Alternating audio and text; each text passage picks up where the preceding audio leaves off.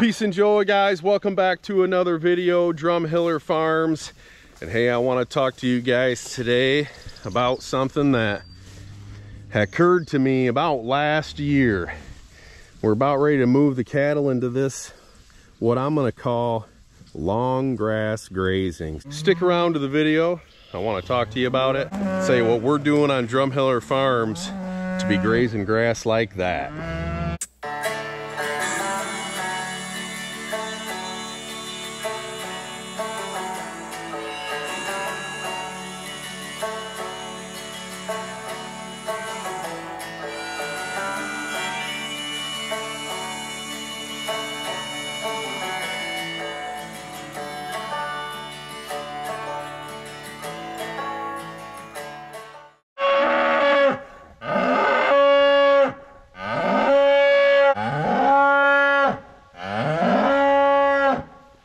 Jeez, we call her the trumpeteer. All right, so we're gonna get ready to set up our fencing, and I know you guys can't see it in this video, but way down there at the end of this field, I've got two posts stacked on top of one another, kicking posts, and I can just barely see it. That's my line. I've paced that off. I also got another one up here that I've marked, paced it off. And what we're gonna do, and what we've been doing every day, is cutting a trail and putting our fence inside that trail. It's a lot easier for us to walk through it, and it's also easier for the cattle to see, so nobody runs through a fence. There's grass that is just, it's over the top of the hood of the gator. There's one right there in front of us that's about as tall as the gator all together. And what I'm doing is just nosing the front of my gator right to that post that I got sitting out there. A lot of people would tell me this is no good. This feed, it's gone to rank. You need to go out there and you need to mow those pastures. And I'm so over mowing or hearing people mow for seed heads, I'm not gonna do it. I don't believe it. I had one guy tell me you have to reseed your pastures every so many years. That's another thing that I just don't get. But you know, what are we doing here? What is this? Look at the front of this gator right here. It's covered in grass seed. By the end of the year, we're gonna have grass growing out of our light bulbs. But look at underneath all of this grass.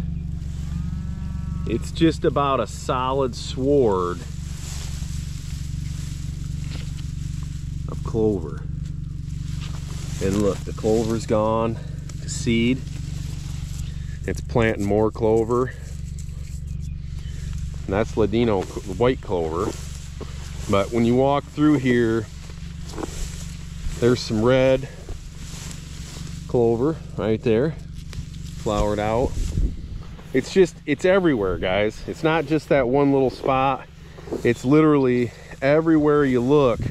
Everywhere we pull this grass back, and there's just a ton of clover. Take a look at that view.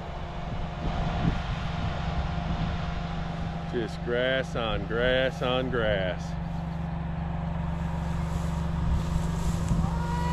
Glory to God, glory to God. All right, so right here is that marker that I was telling you about. Look at all this clover right here, buddy. I just kind of put two posts together here, and that gets it tall enough out of the grass to where I can see it at the other end. And so I just go and pace myself off how much I'm doing every day. There, now that's enough for me to see it at the other end. Picking the outside tire track, so they got this tire track they're going to run into before this one. How much taller that grass is than our fence. If we tried to go ahead and put this fence in without making a track, I think we would have some problems, honestly. I think we would get some cattle that would walk right through it not seeing it. We even made a track for our halfway point here, and it's actually only about a third of the field. All right. What will happen is tomorrow morning, I'm going to come out here and I'm going to lift up this spool. I'm going to take this halfway point down, and they will have eaten or stampeded all of this overnight. And then they will have the rest of the 2/3 of the field tomorrow morning and throughout the day. And so their afternoon paddock is smaller than their all-day paddock. They don't eat as much during the afternoon move. Now you'd think that that would be something that you would just know, but I just got to tell you guys, it took us a couple years to realize that our afternoon paddock needs to only be about half the size as the all-day paddock. Another thing that we're going back to, instead of setting up 2 cells every day, we're setting up 1 and just putting a divider fence in. Now, when we were doing more of a selective graze, it was really hard to get a good stampede and a good graze by doing it this way. That's why we went to a single strip, 1 for the afternoon, 1 for the morning. Well, now that we've gone to a non-selective style grazing, this works great because they just eat everything, they stampede everything. It's really easy to set up. It's half the time to set up, half the time to take down. And in my morning, when I come out here before work, literally this takes about 5 minutes. It doesn't matter if they all come. You know, when we had 2 separate cells, I had to make sure everybody got on the other side of the fence. When I come out here in the morning, I get them all up, let them do their thing, urinate, poop on this paddock, and I just take the fence down and I go about my business. Allison is calling them right now. She's up there at the front of the field and she is hollering at them. There's a bunch of calves already on this side of the fence, and just see them kind of poking out through the grass. No, they're coming to me. Let's get on the left side of them here and take a look at their rumen. You see, she's not lacking. She's not lacking. Everybody's rumen is full here. That is a triangle right here. That's where their rumen is, and if it's empty, you'll see a little hit of a triangle like that right there. You can just barely kind of see a triangle right back there. She's hungry. Everybody else is pretty well full. And honestly, guys, on this last move here of the day, I want to see them a little hungry. I want them to have cleaned up pretty much everything in this paddock, and I want them to be hungry going into that next cell for the day. That means that we've done a good graze. That means that they've eaten everything on this paddock that they'll pretty much eat. Now, one thing you're gonna notice, this paddock is not down to the ground. There's a ton of material that they've stampeded into the ground here. But, manure. But that it's eaten everything that they're gonna eat out of that. And there's a ton of manure distribution. We look here at these weeds.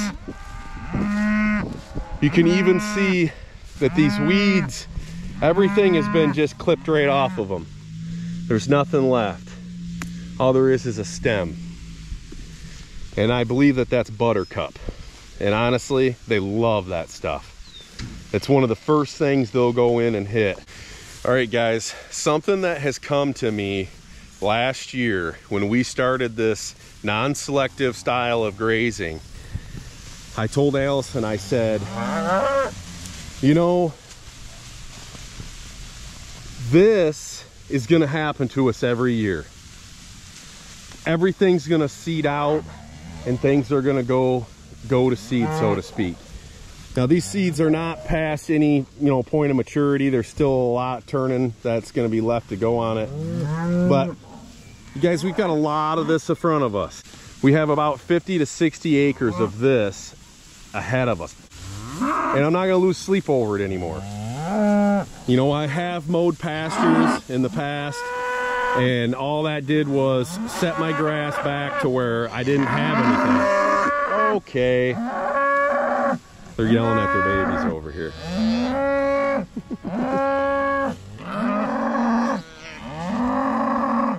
Let me get out of your way.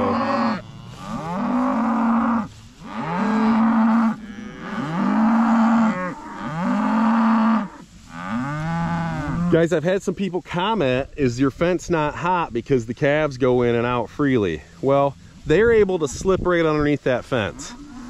And if it does shock them, it's really hardly shocking them at all because there's not much grounding to the calf. They don't weigh very much. So, if you had a little kid come out here, they could probably almost touch that fence without getting shocked, because the bigger you are, the more of a ground you have, the more it's going to shock you.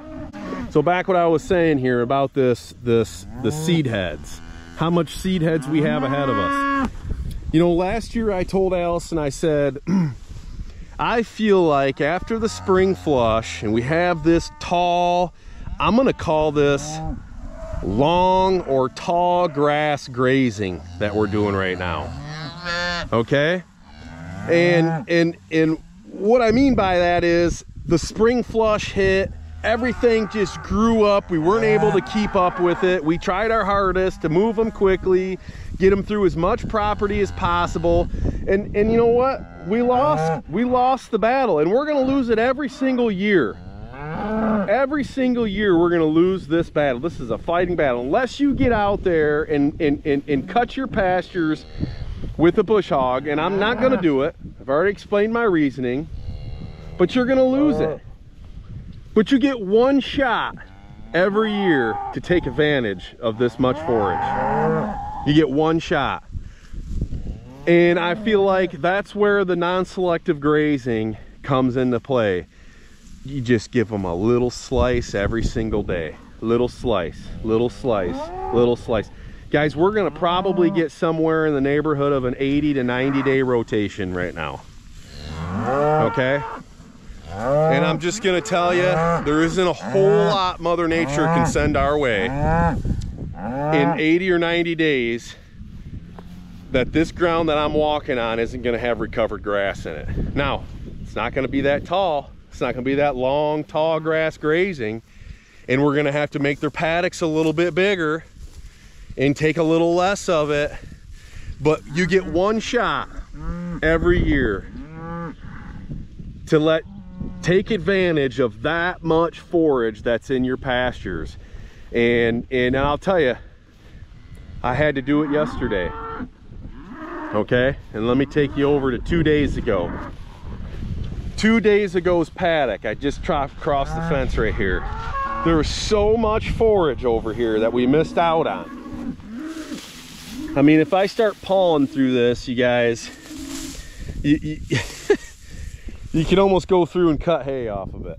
I mean, it's just, we stampeded more grass than what we ate. And I don't know if that's true, but we just stampeded a ton of grass. And we come out here every day for the 2 days we was in this field, and they didn't even want to move. They were so full, they just sat there. I mean, you had to go and push them to get them to the other side of the fence. And that's, you know, I don't want to say that that's a bad thing, because it's not a bad thing, but I want them to be hungry enough to move to that next paddock and get to work on the next one, you know?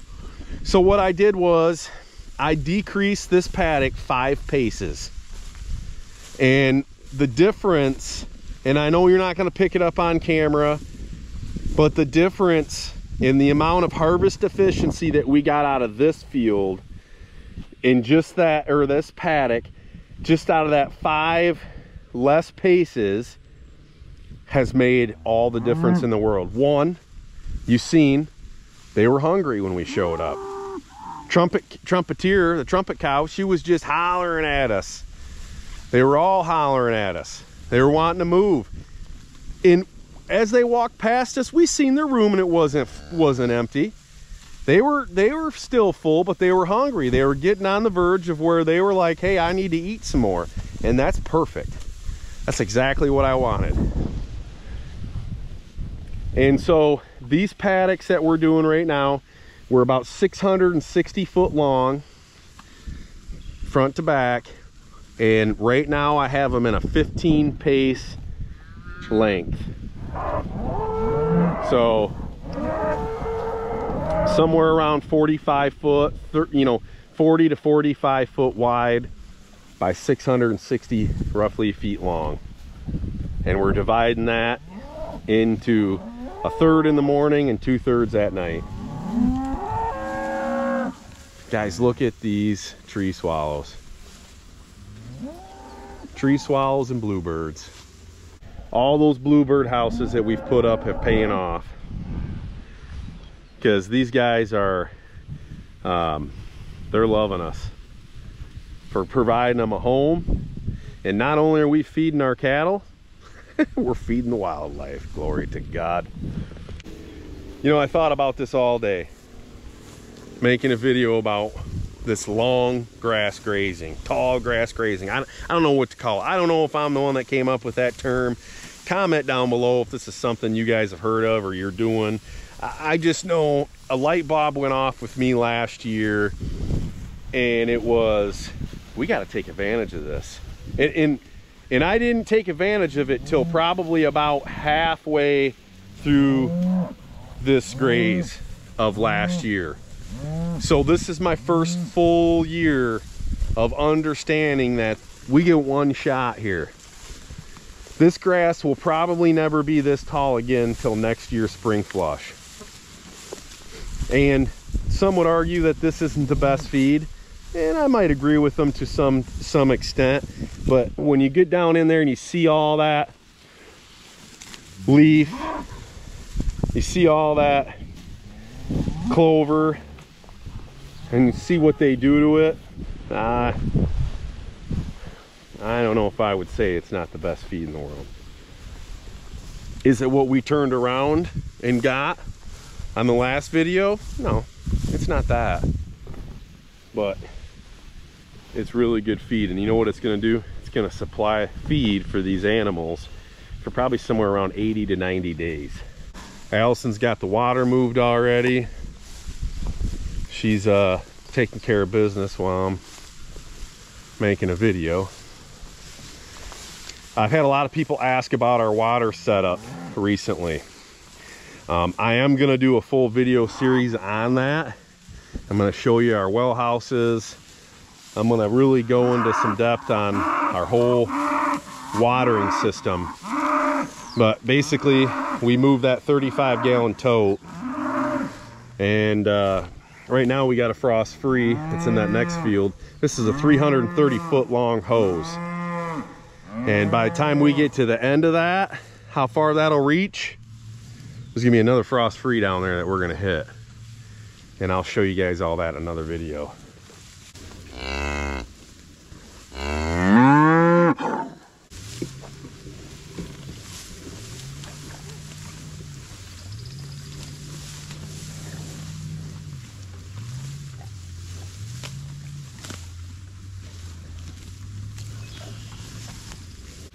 All right, guys, so I want to address one thing that I know is probably going to come up here when people see this kind of grass that we're grazing. Why don't you cut that for hay? Well, the same reasons why I'm not going to get out here and bush hog it are the same reasons why I'm not going to cut it for hay. One, I've sold all my hay equipment. It's right in my business plan. I'm gonna buy between $10,000 and $15,000 worth of hay a year. That's what I'm gonna do. I know how much hay I'm gonna put in each one of these animals that we're finishing out every single year. It's just a business expense. And if you're not running your farm like a business, I don't know what the heck you're doing. So I'm not gonna cut this for hay, and then have nothing to feed my cattle in the middle of summer because it didn't rain after we cut hay. All right, I've seen that happen. I've done it. I'm not gonna do it ever again. And you know, I know a lot of people's goal in this type of a business is to not feed any hay at all. And you know, we're stockpiling a whole farm this year. You know, we've got about 35 acres set aside, which isn't gonna be enough to go the whole winter. But when we start hitting grass like this and slicing it off every single day, it's gonna get us well into the winter if we don't have to touch it. But my question, as I was thinking about this today, like, you know, making this video, and you know how everybody's goal is to graze 365 days a year. I mean, I'm with you. That's I would love to hit grass 365 days a year. Will it ever happen in Michigan? I'm not sure. Maybe. But why wouldn't you want to feed hay? The reason why these fields look the way they do is because we fed hay on them for 2 years now. We fed about 300 bales. Well, actually, we fed about 350 to 380 bales out here on this farm for the last 2 years. This farm was very, very degraded because these were all hay fields. These were all hay fields. You could walk through these fields about 4 years ago. 3 years ago, you could walk through these fields and you could literally see the ground. You could see bare soil all over the place. And so this next year, we are not going to feed hay out here because we got to get it on the rest of our farms. But again, my question would be, why wouldn't you want to feed some hay? Put that $10,000 into your business plan. Put it into your budget to feed that land. Again, if you don't have to feed any hay at all, I mean, I guess pocket that 10 grand, right?